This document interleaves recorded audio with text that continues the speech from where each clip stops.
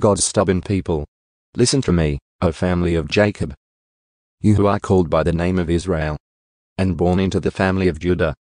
Listen, you who take oaths in the name of the Lord, and call on the God of Israel. You don't keep your promises, even though you call yourself the holy city, and talk about depending on the God of Israel, whose name is the Lord of heaven's armies. Long ago I told you what was going to happen. Then suddenly I took action, and all my predictions came true.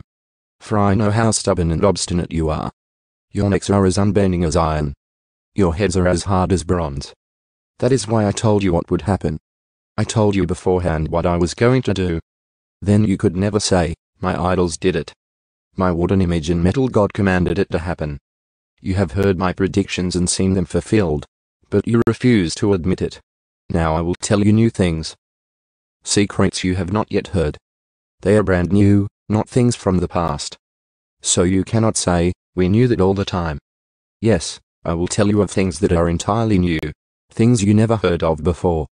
For I know so well what traitors you are. You have been rebels from birth. Yet for my own sake and for the honor of my name, I will hold back my anger and not wipe you out. I have refined you, but not as silver is refined. Rather, I have refined you in the furnace of suffering. I will rescue you for my sake, yes, for my own sake. I will not let my reputation be tarnished, and I will not share my glory with idols. Freedom from Babylon. Listen to me, O family of Jacob. Israel, my chosen one. I alone am God. The first and the last. It was my hand that laid the foundations of the earth, my right hand that spread out the heavens above. When I call out the stars, they all appear in order.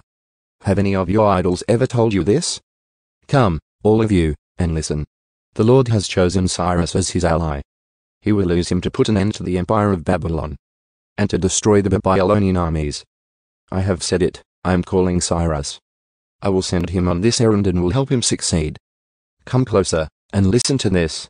From the beginning I have told you plainly what would happen. And now the Sovereign Lord and his Spirit have sent me with this message. This is what the Lord says.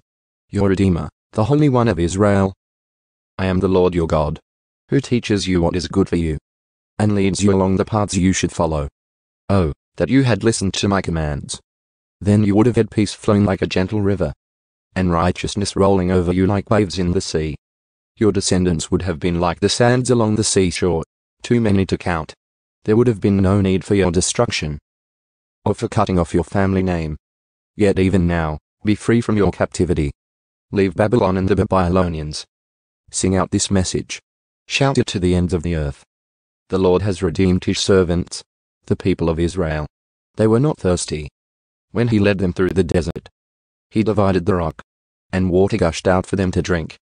But there is no peace for the wicked, says the Lord.